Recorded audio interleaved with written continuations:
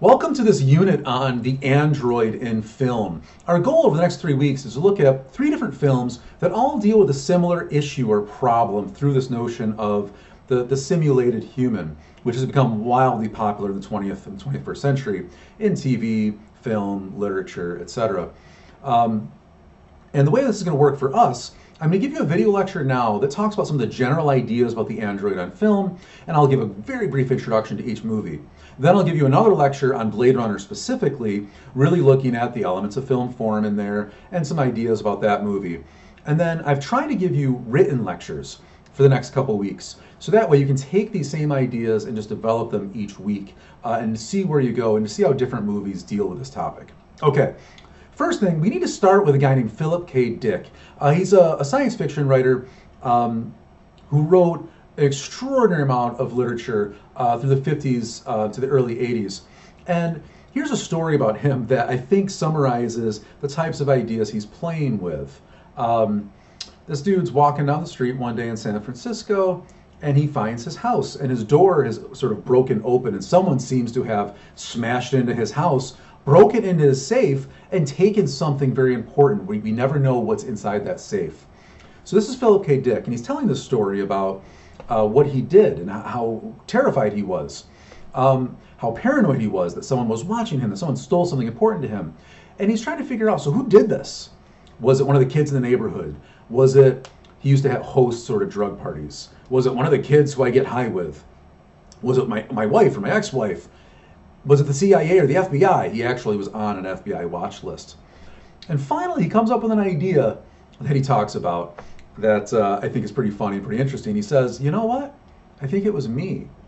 I think I was bored. I think I was trying to hide something from myself. So I must have gone to my house, made it look like a break-in, stole something from my own safe, and hid it on myself. And of course, on one level, that just sounds utterly ridiculous. But once you watch a movie like Blade Runner, those sorts of worries about oneself and one's desires and one's unconscious seem to make a little more sense. And to me, that little story exemplifies the types of questions that an Android narrative is going to ask us. Most Android narratives are not asking the realistic question, what will artificial intelligence be like? Or what will actual androids be like? Will they rise up and kill us or something like that? Usually they're asking this type of a social, ethical, what's called ontological question. Ontology is the study of being. So just trying to figure out, well, not who am I, not the identity part, but what am I? We use this word human. What does that mean exactly? Not what we want it to mean, not what different social groups or different religions tell us it means. What does it actually mean with all of those ideas at play? So some of the questions that the Android brings up for us is, well, are we all androids? Are we programmed? Do we get programmed by school, by me, right? By parents, by entertainment, by advertisers, by the people we are around, by the songs we listen to, etc. And according to all cognitive theorists, right, and the entire discipline of sociology, well, of course we're programmed.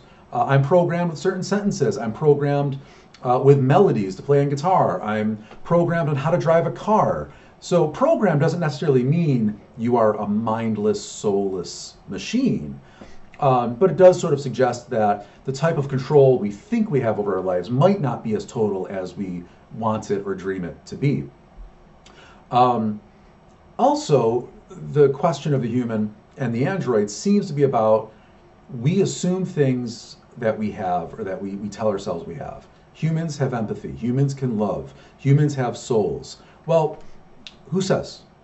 Where's the proof of that? I can talk about my empathy all day long as I hurt people, as I not empathize with people. I can talk about the depth and beauty of my internal life as I act in the exact opposite ways. By having an android and saying the android, the robot, cannot feel, I don't have to prove that I can feel. I can just assume that I do. So how are androids what we would call ideological mechanisms? We created a figure that we can use as a scapegoat and thrust all of the things that we don't want to have to prove about ourselves onto something and say, it's not you, you don't have this.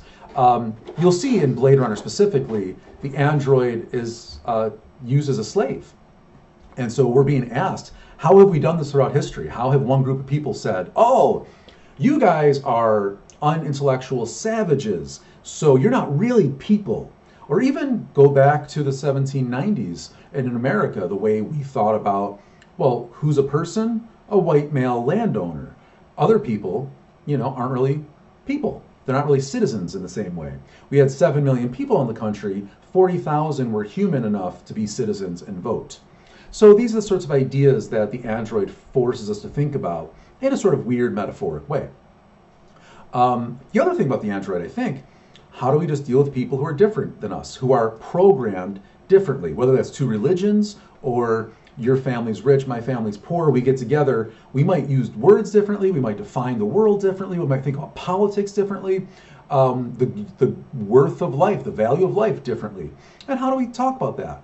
And the android problem really tries to say, I think pretty critically, that we tend to be fairly bad at truly being open-minded and empathetic to the human beings in front of us if they don't seem to be programmed the way we want them to be programmed, or act the way we want them to act, or think they should act, etc. So these are some of the issues that the android brings up. Now let me think about style just for a second. This is very much a science fiction movie, Blade Runner, that we're going to be talking about this week. And it's important to know that science fiction in general is just asking the question, what if? What if technology were a little different? What if social systems were a little different? What if the government were a little different? What would life look like and be like?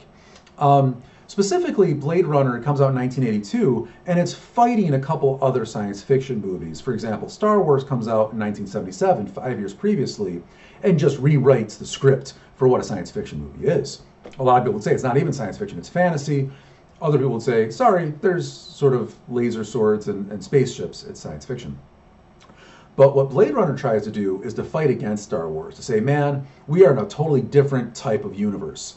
Star Wars is very famous for having this opening scroll, this little narrative written in words that scrolls across the screen while this fanfare music plays, and it's very exciting.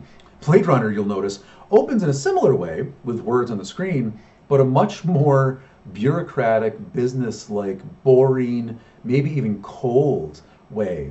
And it just gives us some definitions. This is what the world does. This is what a replicant is. This is what's happening in the world. Here it is. So you can see that it's fighting against the type of future that Star Wars might show us versus Blade Runner. Next week, also a futuristic film, definitely science fiction, but very much a romance movie. Very much a romance movie. Her is basically about a divorce and a new romance, and how strange and difficult and complicated that can be for us. And then the next week, Ex Machina, definitely science fiction again, we're dealing with androids, but we're dealing with two men basically creating a female robot. And this ends up being a psychological thriller. It ends up being about two guys in love with the same woman, kind of. And the types of manipulations and violences they sort of play with each other. So over the next few weeks, see how those different types of movies deal with the android question, perhaps differently. Hopefully this has been a little bit informative for you, getting you a little bit comfortable with how to deal with the philosophical nature of the android question and problems. Hopefully we'll see in a few minutes with the lecture on Blade Runner. I'm sorry my sentences were so garbled there for the last few minutes. I've been cooking downstairs and I know that something's burning right now and I need to go take care of it. Anyways, we'll see you guys soon.